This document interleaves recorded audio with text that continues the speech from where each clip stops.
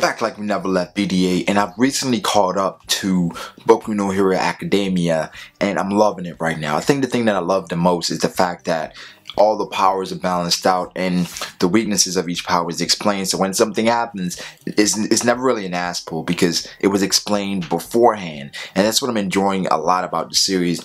And I'm enjoying growing up with these characters. And it's having that Naruto feel where it's like the Chunin exam and it's like all these different new characters are trying to grow. And then the elites are kind of separating themselves. You have your Naruto, your Sasuke, you have your useless ones that's kind of, you know, not confident, and you have the ones they're kind of split as far as what they want to do. You have the ones that probably would be served best as villains, and I'm really enjoying that. So I'm caught up, so I'm going to be reviewing these chapters going forward, and this is the most recent chapter.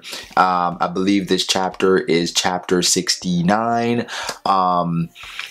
interview with Midoriya. So right now what's happening? Tomura Shigaraki, he has apprehended, or he walked up on Midoriya. He's at the mall Uraraka, and basically Uraraka, she gets, because they get left alone, and she just walks away. So he walks up on Midoriya. Midoriya thinks he's a fan, so he just grabs him by his neck. You know, his powers explained where if he puts all 5 fingers on your neck, your skin disintegrates from within, and then you die in a few seconds. So he said, if you move, I'll add this last finger, and then that's done. All I want to do is have a conversation. So pretty much all he's asking him is basically, Hero Stain has been the talk of the town, even though my Nomus were released, and they kind of did more than Hero Stain. But why is he getting all the recognition? Why is everybody talking about him? And Midoriya just basically said that I understand Hero Stain, but I don't understand you, because Tomura Shigaraki, basically, he's like a child, where it's like when things doesn't go his way, or when he doesn't get the recognition that he feels like he deserves, he's stumped. He's wondering what's going on. So he's like, I don't get this. Why is everybody talking about this guy when we kind of have the same ideals? But that's not the case. Midoriya explains that I understand his ideals. I understand him. I don't understand you. I don't understand why you're doing all this.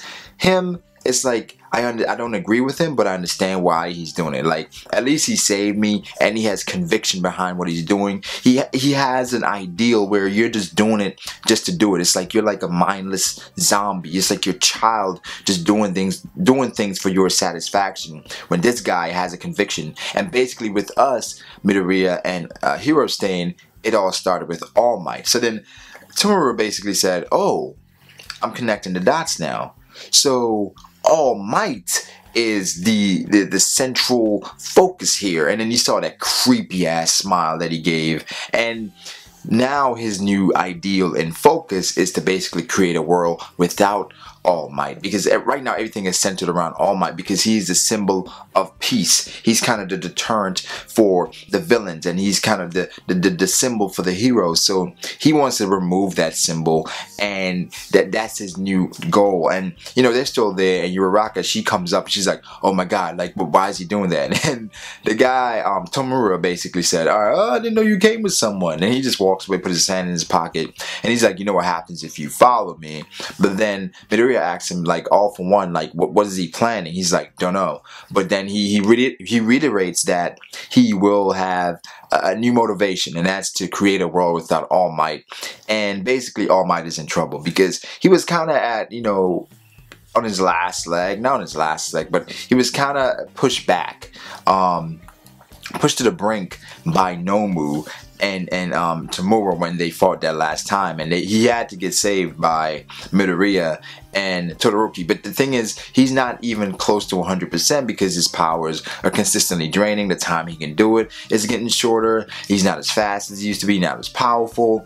So All Might is definitely getting weaker, and I think they're starting to notice. But right now, I'm really enjoying Boku no Hero Academia. I mean, let me know what you think. Do you think Tomura is just a mindless child, where it's like he's not getting his own way, he doesn't know how to act?